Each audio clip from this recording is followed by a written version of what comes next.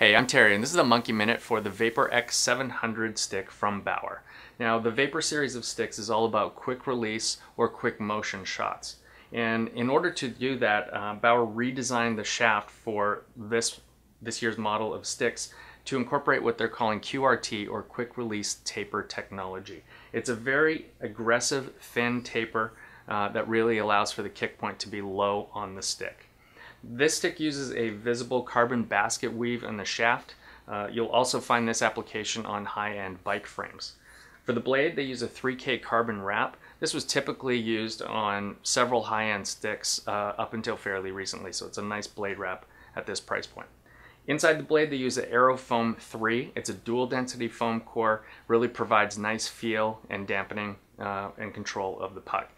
Same type of blade core found in the higher end X700 stick.